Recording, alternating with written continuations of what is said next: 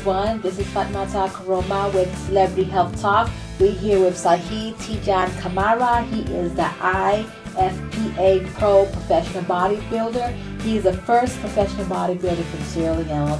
Hi, Tejan. Hi, how are you? I'm fine. So why don't you tell us about yourself? Your name is Saiid Tejan Kamara. Correct. Why don't you tell us about yourself and what you do as a bodybuilder?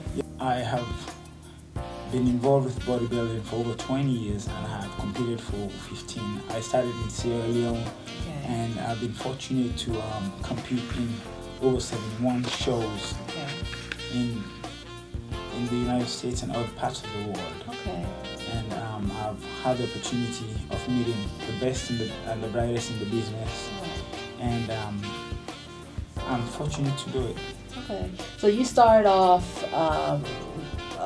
as a bodybuilder in Sierra Leone. Like, what inspired you? I mean, what made you say, this is what I want to do? When I was 5 years old, I had my mom got me a t-shirt. Happy Mother's Day, by the way, to all the moms out there. And my mom bought me this t-shirt of the Incredible Hulk, and I told her, I said, when I grow up, I want to be like that guy. And she was like, why do you want to be like this guy? I said, I don't know. I said, but that's what I want to be like. And she was like, with all those muscles and all this stuff. I said, yeah. I said, that's something I'm looking forward to. And when I turned 14, I followed my passion, and I never stopped since. Okay, so you were a bodybuilder at the age of 14. I was actually lifting weights at the age of 14, and I just got into it and never stopped. Okay, so when you came to the United States, how did you get into the competing as a bodybuilder? Basically, like since I started doing this in Sierra Leone, when I came to the United States, I tried getting in touch with gyms and trying to see, but people saw certain things in me that they asked me, why can't you compete? Why they asked me all these questions, and that's when I decided that I need to go about finding more about this and following my dreams. Okay, so what is the first competition that you competed in? Yes, I did a competition in Sierra Leone, but that was not a competition per se. Okay. It was not structured as a competition. It was just that kind of a thing. But I actually did one in Philadelphia. That I actually ended up coming first and second overall in the light heavyweight class. But that was pretty much the first one that got me in there. Okay, so you've been bodybuilding for pretty much 15 years, and you've done it nationally and internationally. Correct. So what countries have you been to internationally and nationally? Basically, I've gone extensively all around the United States. Okay. Like I competed in Michigan, I competed in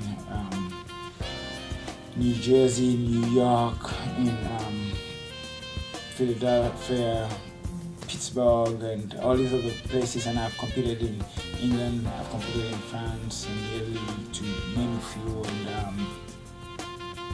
that's it. So what are your goals for the future? I mean, where do you see yourself? You know, as you age, I know it's going to be difficult.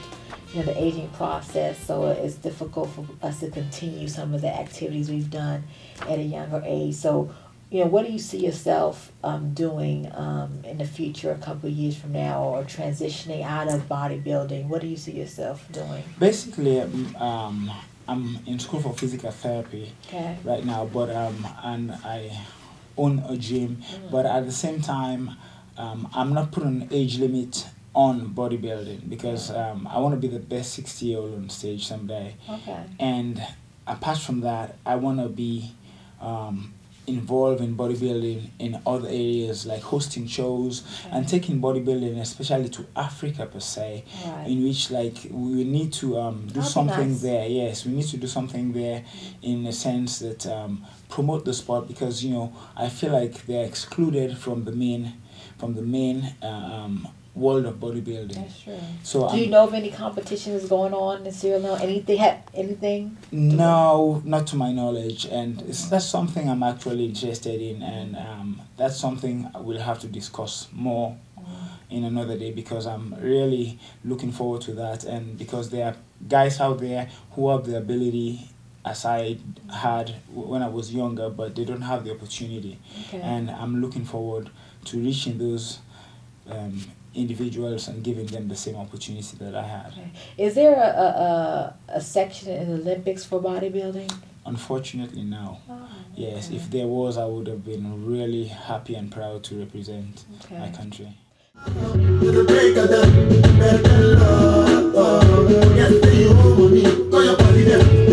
Hello, this is Fatmata Koroma with Celebrity Health Talk.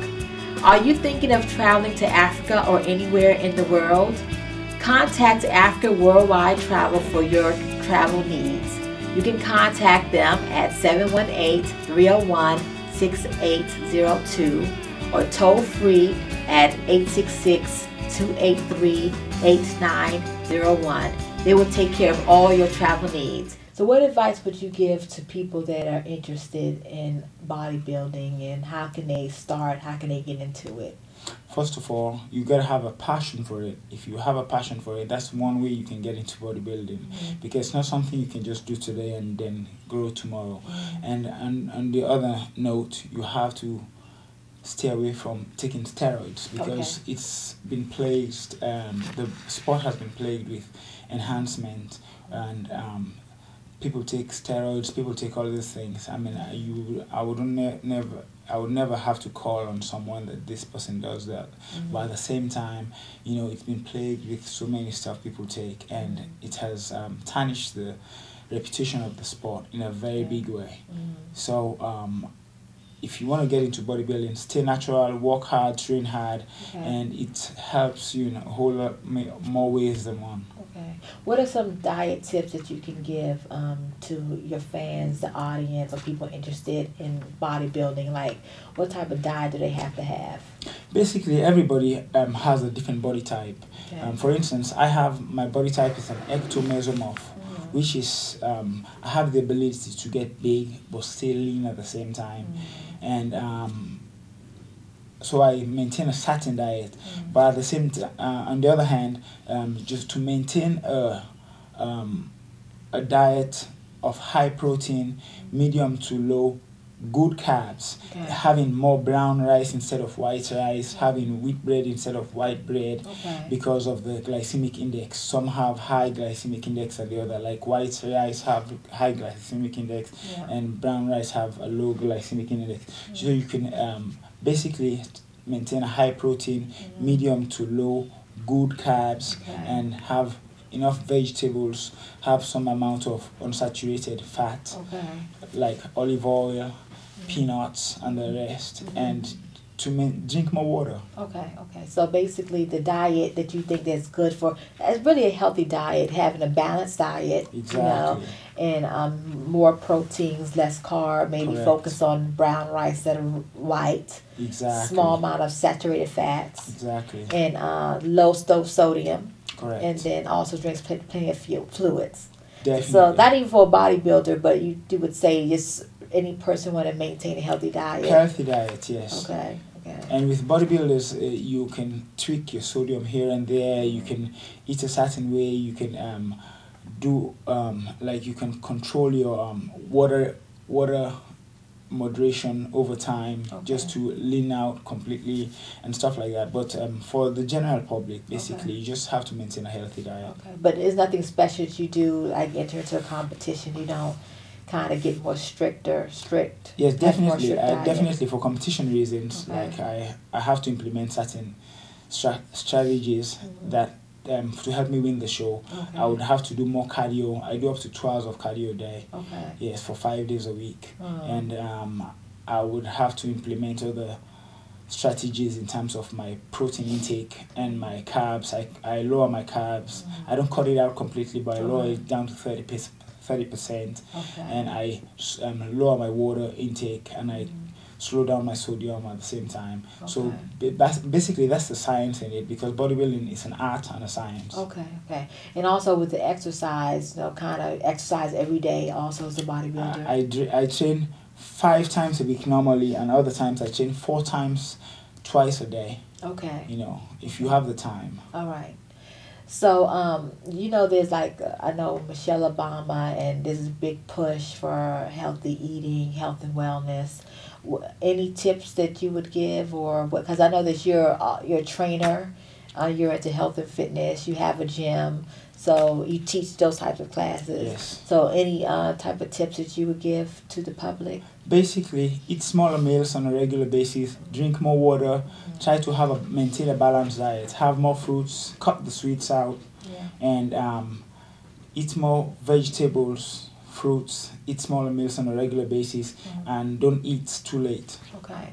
How about Sierra Leoneans, where the main staple diet is plenty of starch, like rice, and then I know we do a lot of green leafy vegetables, but then sometimes we like the oil, the palm oil, or the starches. Anything suggestions you would give for people who like to eat the African diet, or Sierra Leonean, or African diet in general? Well, the African diet basically is predominantly high sodium, which is one thing we have to watch for, because the rate of hypertension is high. The statistics prove that most people end up having high blood pressure, and eventually die because of the high sodium content that we have in our food. So we have to make sure that we lower your sodium, slow down on the salt, and on the other hand, drink more water, because the more water you drink, the lower the sodium in your system. Okay. That's one thing. And secondly, instead of because of the oily stuff, avoid having too much palm oil. Okay. You can have olive oil instead of palm oil, because olive oil helps lower your LDL, which is your bad cholesterol, and help lowers your triglycerides. Okay. And on the other hand, it's try to have like peanuts, walnuts. Okay. If you can have pistachios, you can have that. Other nuts, because they're good for the heart. Okay. Okay. Well, thank you very much, Mr. Saiid Tejan Kamara. He is the first professional bodybuilder from Sierra Leone. Thank you so much for giving us a lot of your advice today on bodybuilding and health and wellness. He's on Celebrity Health Talk, and we're at Front Page Film Studio. If you want more information, please go to African Radio Salon and also SL Fun TV. Thank you. Bye-bye. Thank you very much.